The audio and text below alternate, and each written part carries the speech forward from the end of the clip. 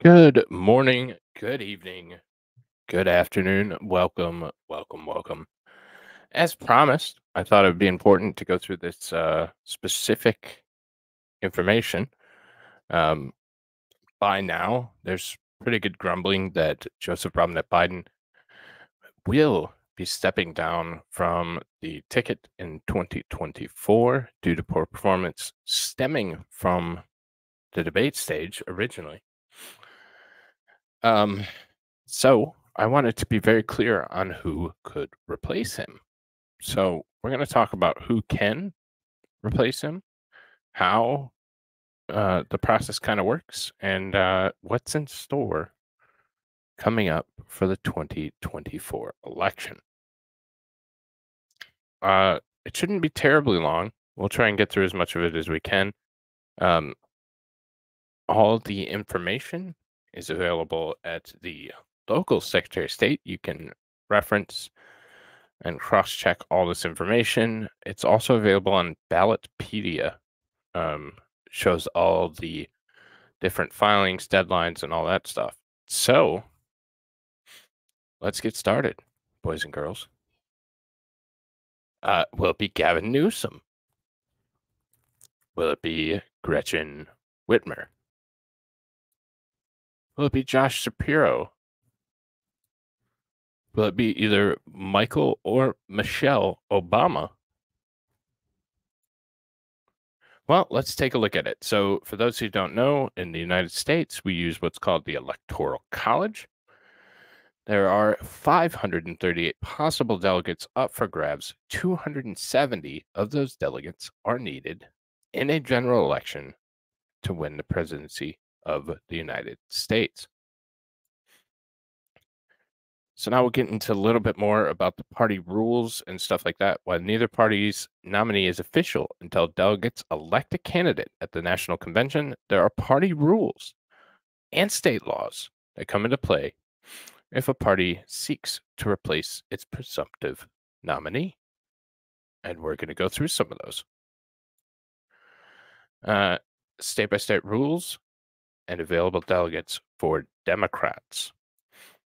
So I wanted to go into this just briefly. Ballot access, which is the first hurdle of running for president. So there's several hurdles and steps to run for president. These regulations that we're about to see, the next like 60 slides, which are set at the state level, and some of them are constitutionally mandated by the states. Some of them are legislatively mandated by the states. Every state has a little bit different. We're going to focus on the filing deadlines, the number of delegates available in that state, and we'll kind of keep tally of what's still available, what's passed, and by how long. So that's what we're going to kind of do here. A presidential candidate must prepare to meet ballot access requirements well in advance of primaries, caucuses, and the general election if he or she wants to make it to the election day ballot. We've already been through the primaries. We've already been through the caucuses. We're coming up on that general election. So already you see a couple problems. You have to be on it for the ballots, or you have to be on the filing requirements for the primaries and caucuses, which have already well taken place and are well in the past at this point. So, one thing that I'll do is a load of people run for president of the United States. Um, a load of people file the legal documentation to do so. That's not uncommon, happens all the time. Some of the most random people.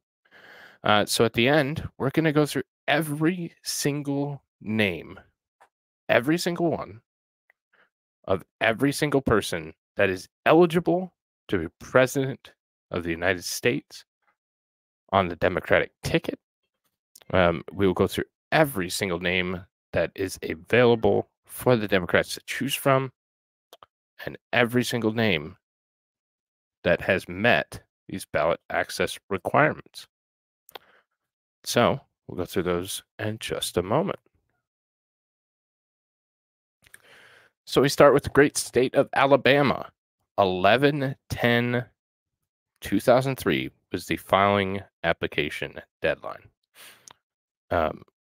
So we are well past it. Well past it. Um, there is no there's no exceptions in Alabama. Um, no late filings, none of that. That is your filing deadline for ballot access, which is the first step to running for president of the United States. So we're already up to 9 that are ineligible. Alaska, 122-24. Its 3 delegates are unavailable. Same thing with Alaska. Arizona, 12/11 of 2023. So about 7 months ago, their deadline passed. Again, no exceptions. 11 delegates brings us to a total of 23 unavailable. Arkansas, 11/14/2023 is their absolute filing deadline. Their 6 delegates are unavailable to a candidate who is not currently registered for president. California, big state, 12/15/2023 is their filing deadline, and their 54 available delegates would not be available to a candidate not already on the ballot with the ballot access laws. Colorado, 12/11/2023 is their filing deadline. 10 delegates there would not be available. Connecticut, February 9th, 2024. So even 5 months ago, no exceptions, 7 delegates. We're now up to 100 unavailable delegates, and some in states where Democrats absolutely must have to win the presidency, like the state of California. Imagine a Democrat not winning California and still winning the White House. Delaware, Joe's home state, 2/2/2024, excuse me. We're now up to 103 delegates with Delaware's delegates. Again, these are the delegates unavailable to somebody not registered under the ballot access laws. District of Columbia, 3 delegates available with a filing deadline of 3/6/2024, 106 delegates. Florida, the great state of Florida, battleground state. Been more reliably read, but it is still considered battleground. 11/30 of 2023 is the filing deadline, and its 30 delegates are unavailable to a Democrat not registered to be president of the United States. Georgia, 1/8/2024, its 16 delegates are unavailable. Hawaii, 1/24/2024, its 4 delegates are unavailable. Idaho, 3/15/2024, its 4 delegates are unavailable. Illinois, another Democrat stronghold, 1/5/2024, its deadline has well since passed. Its 19 delegates are unavailable. Indiana, 2/9/2024, its 11 delegates would be unavailable. Kansas, 1/19/2024. Kansas's 6 delegates would be unavailable if you did not pass the very, very minor hurdle of the ballot access laws in the state of Kansas. If you did not file by 1/5/2024 in Kentucky, you would not have access to the 8 available delegates. If you did not file by 12/15/2023 in Louisiana, you would not have access to their 8 available delegates. And as you see, we're already up to 212.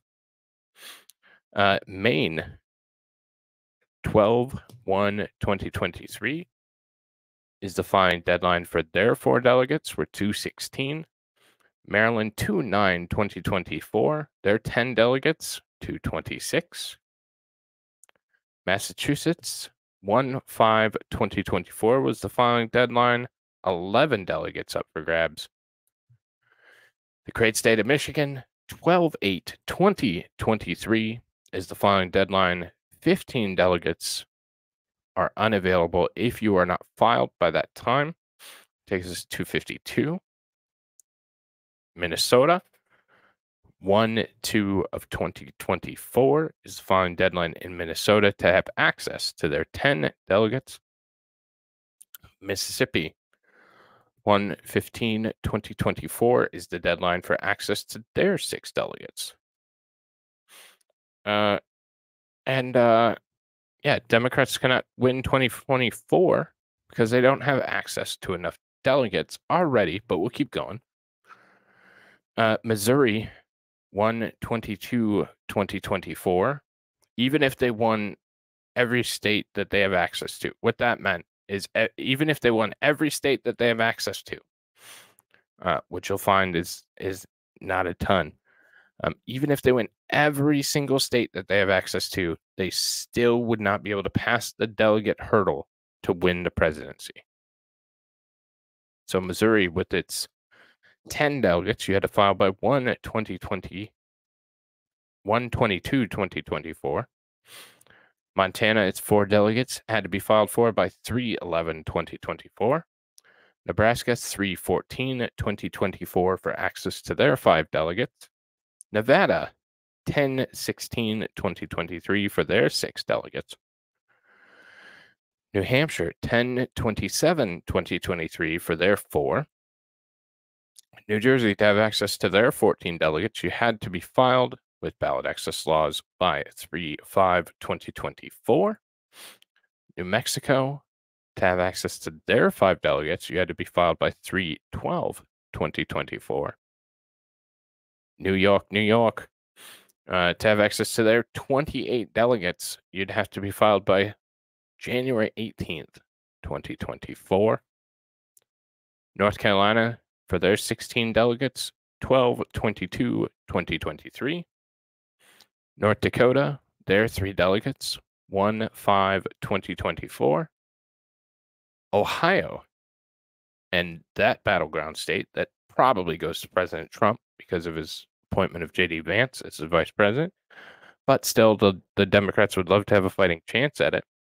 And you would have had to have filed by 12/20/2023 to have access to their 17 delegates. Oklahoma, to have access to their 7 delegates, you would have had to file by 12/6/2023. Oregon, to have access to their 3 delegates, 3/12/2024. Pennsylvania, to have access to their 19 delegates, 1/8/2024. Rhode Island, 1/11/2024 to have access to their 4 delegates. South Carolina, you would have had to register by 11/10/2023 to have access to their 9 delegates. South Dakota, by 3/26/2024 for access to their 3 delegates.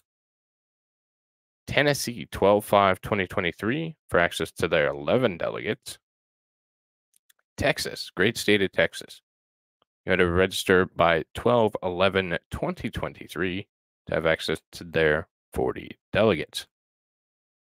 Utah, you would have had to register by 12/1/2023 for access to their 6 delegates. Vermont, 12/15/2023 for access to their 3 delegates. Virginia, 12/14/2023 for their 13 delegates. Washington, 1/9/2024 is the filing deadline for access to their 12 delegates. As you see, we're getting up there, real up there in the numbers, 519 already, with the addition of West Virginia's 4 delegates, which had a filing deadline of 1/27/2024. Wisconsin has a 1/30/2024 deadline for their 10 delegates. Wyoming, 2/19/2024 delegate or deadline for their 3 delegates. And so those are all the available states that the Democrat nominee for president, if not registered under ballot access laws, would not be eligible to receive a single one of those 532 electoral votes for president if they decided to register today. The one that the Democrat could win is Iowa. Iowa has a weird filing system with a static deadline. The Democrats would have access to a total of six delegates. For those of you counting, that is really far from 270 delegates. There is no conceivable way that you can turn 6 into 270, even if you cheat like hell. So now I wanted to go through the eligible, because we talked about the filing deadlines. We talked about the fact that they're statutory. Some of them are certainly state requirements of conservative states that are not going to change their election. I've heard that argument. This is not something that the Democrats can just change. It's not something that they can argue or hear in court. I mean, these deadlines have held for ever, literally forever. And as you'll see with some of the names on these lists, the barrier to being eligible to run for president of the United States is so ridiculously low. Now, when you get into talking about party fundraising and all that stuff and being an eligible considered candidate, that's a different story. That takes obviously effort, and it takes connections, and it takes service, and so on and so forth. But these are all the individuals that are registered to be president that would receive or could potentially receive some of the 538 delegates available if they were nominated by the DNC to become the presidential candidate on the Democrat side. So these are the people that are eligible. Remember, we talked about that first section, the 532 electoral votes that are not eligible if you registered today. We're using that as a if you registered today. So these individuals registered before the filing deadlines and are eligible. If you registered today, you wouldn't be eligible for those 532 delegates that we talked about.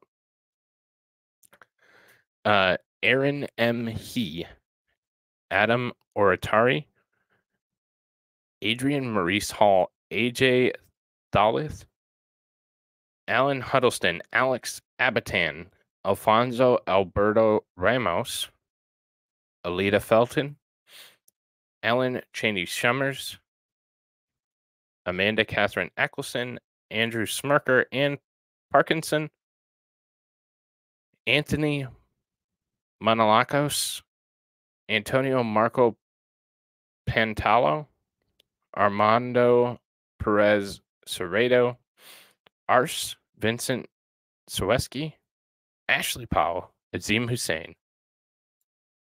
And again, this is a list of the people that are eligible, that did go through the process, did register, and did potentially gain ballot access.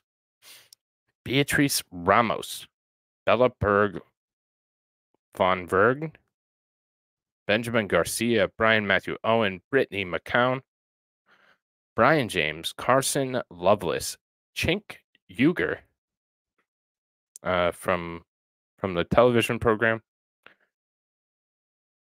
Charles Camilleri, Christian Noel Powers, Christopher Campbell, Chris Whaler, Constance L. Johnson, Coran DeAndre Smith, D'Antoine Samuel Watkins, David Bernard, David Cash, David Michael Olskamp. Oops, I forgot going. Sorry. So that's the end of the second page. D.C. Jefferson, Dean Phillips, which ran against Joe Biden in the primary, Deborah Sharp, Diane Hobson, Donald Picard, Doris Brown, Dorsey Porter, Dustin Rorex, Dikeba Nicole Rogers, Earl Davis, Eben Cambridge, Edward Nathaniel Grimes, Eric Lechner, Ethan Witzlig Hamby, Yvette Rochelle Tippett, Frank J. Lozada, Gabrielle Cornejo, Gary Davis, Gary J. Brown, Greg Brucato, Jerry Coleman, Gebron Nichols, Golda D. Harris, Gregory Marquis Thomas, Harvey Wizard, Heather Munoz, Herbert Ezekiel Zeke Smith, Howard Dawson, Hudson Theodore Zoller, Hung Chan, Isaiah Reed, Jamarian Walker, James Nixon, James Orlando Ogle III, Jason Palmer, Jeff Miles, Jennifer Lee Ann Nay, Jennifer McMurray, Jody Smithenson, Joe Biden, Joseph Broadbent Biden is eligible for the ballots, and all of those delegates. Joe Exotic, John Coyne, Joe Exotic, the tiger guy, is eligible to be president. John Coyne, John Gagliardi, John Washington III, Jonathan Tuan Tran, Jose Font, Joseph Firmage, Joseph J. Manager, Joshua David Horitz, Julie Jones, Casey Nicole Samples, Kier and Walker Keith Smith, Keelan Farrell Smith, Kenny Taylor, Kevin Gilroy, Kevin John Carney, Keena Shamer Carey, Christopher Lee Davis, Larry D. Azevedo, Lee Mercer Jr., Lee Rhodes, Lindsay Kelk, Logan Michael Weir, Lori Ann Henriques, Marcus Alexander Branch, Marianne Williamson, the crazy lady, allegedly. That's what many in the mainstream have called her. Mark Gelfat, Mark Richard Prazik, Mark Schoofer, Mark Stewart Greenstein, Martin Foster Robbins, Mary Clement, Maddie Preston, Merrill Donald Wilson, Michael Calabrese, Michael Chad Lemire, Michael D. Ottavio, Michael D. Swing, Michael Landingham, Michael Noonan, Michael Sodayer, Michael Steinberg, Michael Dillinghast, Mike E. Lane, Nancy Elizabeth Rodriguez, Nicole Bonilla, Nita Mildred Rice, Pedro J. Veliez, Perry Jones,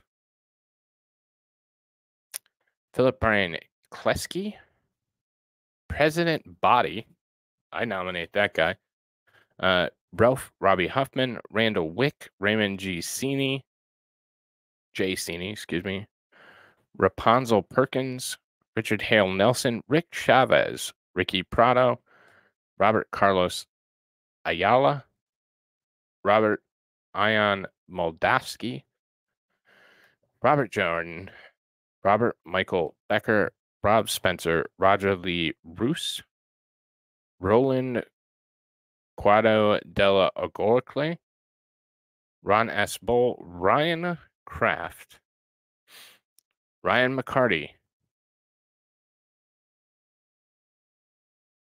Ryan P. Kirkpatrick, Sehun Park, Salman Mustafa, St. Jermaine Endley, Samuel D'Amico, Sean McGuire, Shabajat Bahara, Shane Alexander Muhammad, Chantel Newman, Shanae An, Skiles Fitzgerald McCauley, Soria Voss, Stephen Leon, Stephen Lyons Sr., Stephen Paul Murphy, Stephen Diaz, Stephen Fleck, Stuart Favor, Sakima Powell, Teresa Lynn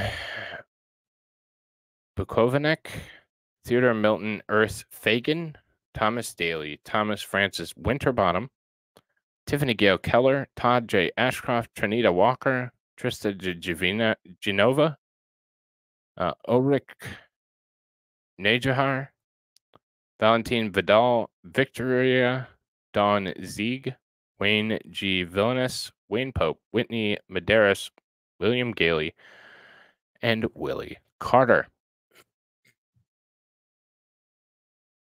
One of the names that you might have found that wasn't there was Kamala Harris. The other reason Kamala Harris is eligible is because Kamala Harris was on the Democrat registration for the incumbent as the vice president. If Joe Biden were to step down and not run, Kamala Harris would assume that spot. That's why she's the only person that's entitled to the campaign finances that are available. And she's the only person that is eligible for that spot. She's the one that's filed. So even if they said, because I've heard this one, even if they said, we're going to fire Kamala Harris, we're going to appoint Gavin Newsom, and we're going to switch political party or political operatives, one, you wouldn't get that done or confirmed with a split Senate, and that would become a mess. You also wouldn't be able to pass on the registration because originally when Joe did all the filings before those deadlines, he listed Kamala Harris as his running mate. So on the FEC election paperwork, it says Kamala Harris. So Kamala Harris is part of the Joe Biden campaign, and she would be the only person in any scenario that could be potentially elevated to be president of the United States on the work that Joe Biden's done.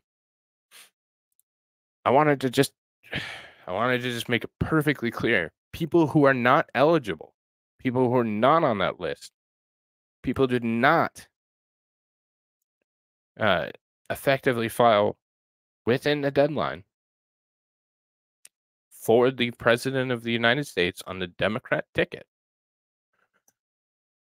There was no Gavin Newsom, Gretchen Whitmer, Josh Shapiro, Mike Obama, Michelle Obama, or any other person that I didn't just name in those previous names.